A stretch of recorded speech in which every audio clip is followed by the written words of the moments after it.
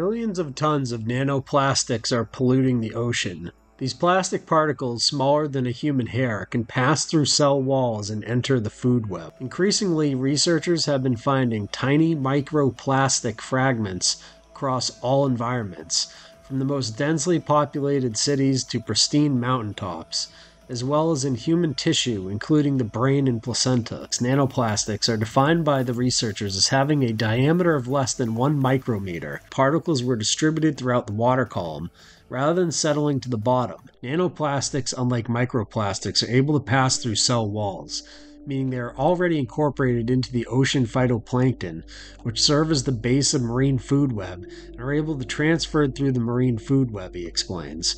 The ubiquitous of nanoplastics means that they should be taken seriously, says Materik. Given their toxicological potential, they may represent the most problematic plastic-sized fraction for ocean life.